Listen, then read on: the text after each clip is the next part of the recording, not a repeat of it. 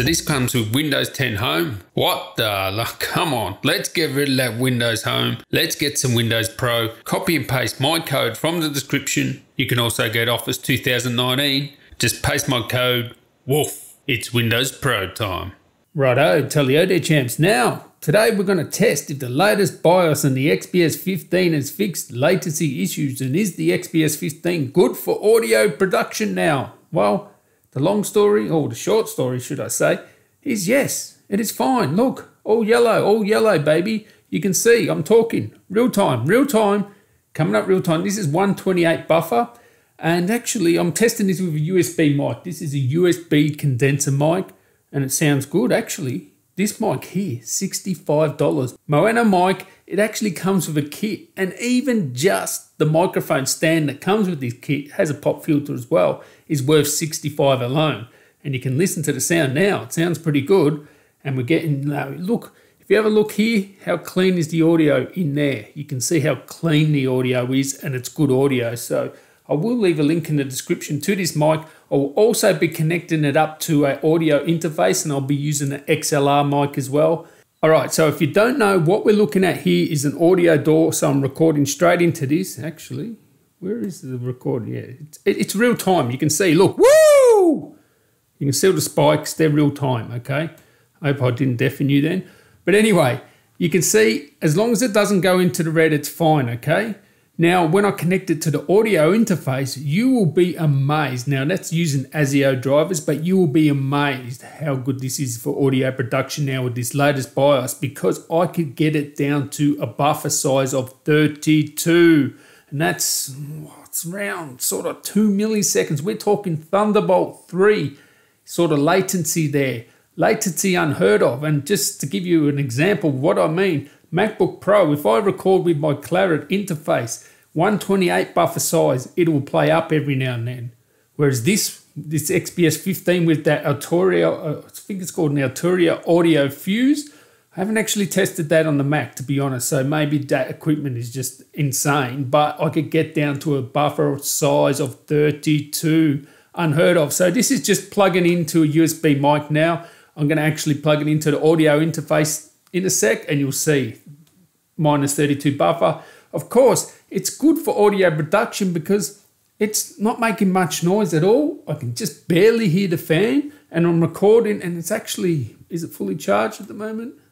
Yeah, it's fully charged at the moment, but it was charging not long ago. And yes, you see one spike there.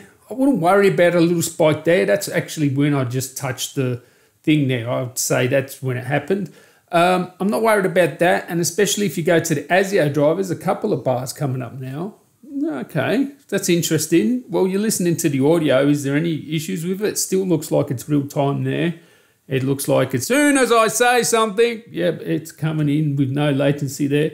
Now, of course, with plugins and stuff like that, it may be different. You know, I don't know. Like, the machine is definitely capable. It's fast enough for producing audio, music and stuff with plugins and that. The speed of it is really good. So you're going to get, even if you get the i9, it's going to scream nice single core performance, nice multi-threaded performance. It's going to be a really beast for audio production now that they have fixed it with the latest BIOS.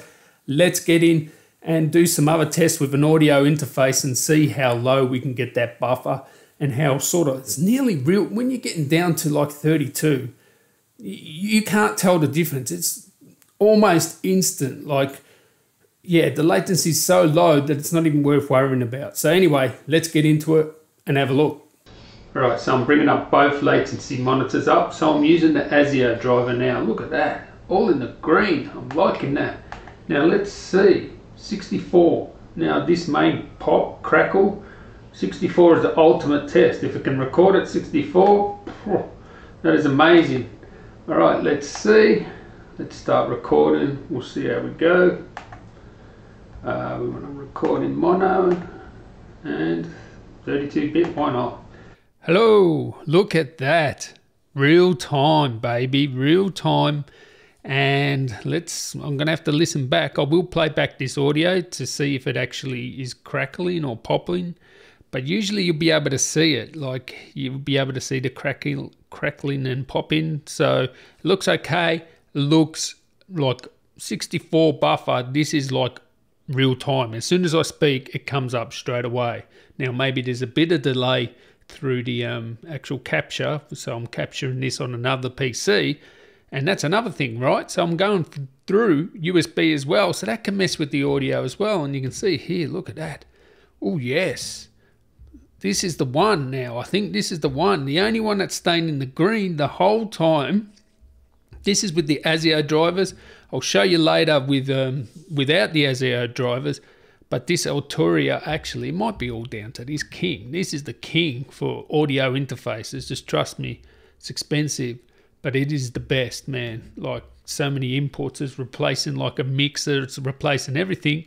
You're going to be able to hear this footage, this audio, and see if it clicks and pops. Hope it doesn't. I think this is the one now for audio production.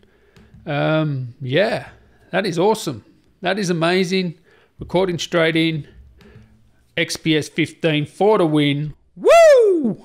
I don't expect it. You're going to see at 64 it does it no problem, and that's sort of unheard of in sort of with the audio interface. Now we'll review this soon. I'm going to put it down to 32. I think we're going to have issues at 32, but tell me, you know, if you're an audio person, 32 buffer there, that's like so low, and we're talking through USB interface here. This ain't Thunderbolt. This is USB, so let's see if it works. All right, mono, let's go, baby. Oh yes, I expect some crackle, some hiss, some pop. Is it happening? You can see it's actually real time. As soon as I talk, boom, straight away. It is registering that in the door. It is amazing to see it come up with no lag whatsoever.